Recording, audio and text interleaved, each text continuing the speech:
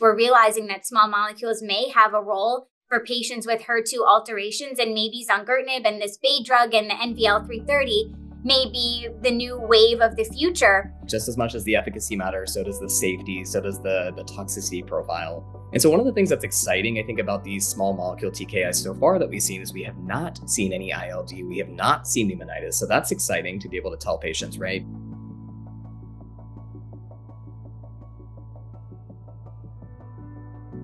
Today, we're diving into our second episode of two-part CME series on HER2-positive non-small cell lung cancer. We have really anchored in lung cancer for some time, talking about HER2 mutations specifically. But that's really been our traditional way of defining HER2-positive non-small cell lung cancer. But that's not to say that there aren't other more meaningful tests that need to be done for defining HER2-positive disease. So ERB2 amplification is just as important. HER2 overexpression is also important. They have clinical implications. But historically, yes, we've been anchored on this HER2 mutation status. The first thing is being able to appropriately interpret these ongoing, ever complex next generation sequencing panels from alphabet soup of different labs that are doing this, right? So the first thing you want to do is make sure, are you dealing with an EGFR alteration or are you dealing with a HER2 alteration? Because there's EGFR exon 20 insertions, and then there's also HER2 exon 20 alterations.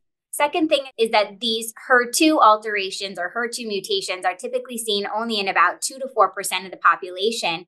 But something that makes it a little bit more unique is that we often see CNS metastases at diagnosis, or very quick to have, escape metastatic disease to the sanctuary site there. So what are we doing in the first line landscape for patients with newly diagnosed HER2 positive non-small cell lung cancer? Right now, what we have approved is platinum-based chemotherapy. And so that's really the staple for what we're offering patients. That's really what we're pulling and reaching for in our clinic. If we can't offer them a clinical trial, right, we have to take a moment to say, if there's a clinical trial available at your center, at a nearby center, please explore those options. It should not always be a last resort. So that's really important to mention. Now, the addition of immunotherapy is interesting. It's feasible, and retrospective data kind of varies in terms of what we see with what that additional benefit is of adding immune checkpoint blockade to platinum-based therapy. So when we're giving chemo and immunotherapy, or we're giving antibody-drug conjugates like trastuzumab deruxtecan, these are kind of big, clunky, clumsy things that these molecules can't get into the blood-brain barrier to penetrate these brain metastases. So that's why the addition of these two agents that are sort of getting highlighted now in this space, which I'm so excited to talk about, zongertinib based off the BEAMION study, and then the BEA-292 based off the SOHO-01 study, are sort of smaller oral agents, small molecules that have good CNS penetration based off of the data.